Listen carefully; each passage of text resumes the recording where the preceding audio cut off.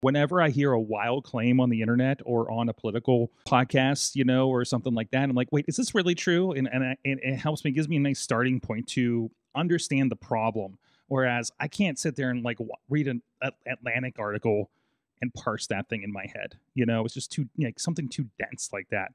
Or I was asking, hey, what are the terms of services of Tele TV, because it's kind of onerous in there to give you a free 4K TV, and people keep asking these questions on our comments. And I was like, hey, is this really a thing in this? And it'll actually pick that part and look at the document, look at the TOS, and because TOS is not person readable for one thing.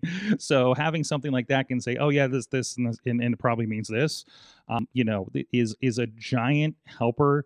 And man, are we allowed to use the word democratize anymore around here? Remember that used to get thrown around with the internet back in the day.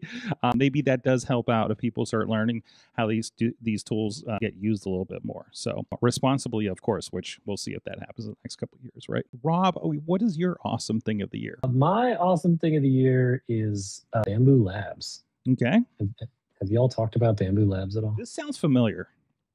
They make 3D printers. Okay, I think Chachi picked up one of these actually.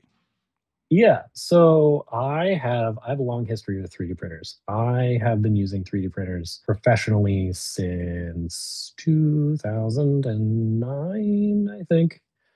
So I started working with big, like refrigerator-sized 3D printers, which were not even as bad as they had been in the past, but boy golly, were they terrible.